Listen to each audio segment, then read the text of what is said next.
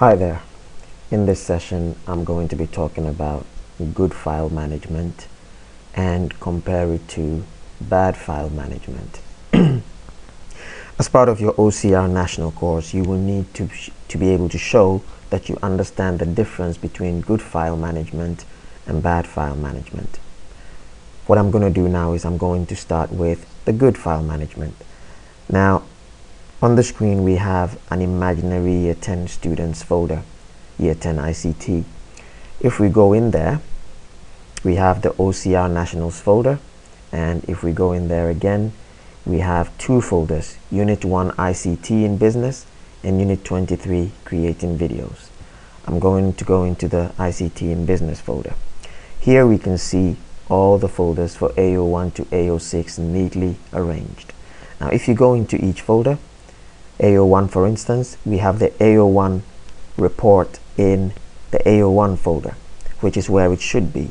The reason why this is an example of good file management is the document is one where it should be, it's in the folder it's supposed to be in, and it's also been named properly. If you look at it, the name gives you a clue as to what is in there.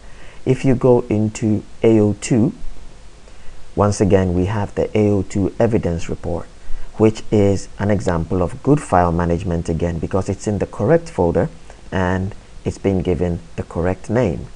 Now, I want to compare this to what I would call bad file management.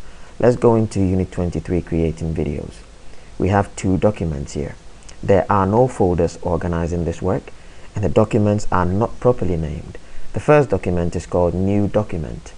God knows what is in there, because you cannot tell what's in the document by the name. It could be anything.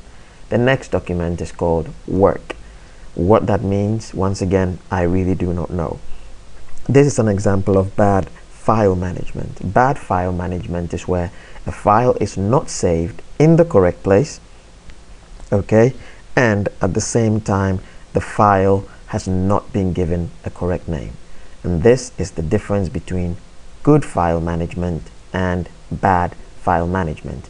Now, for the purposes of the OCR Nationals, you will need to save some files in a folder and name it correctly to show that you understand what bad file management is and good file management is.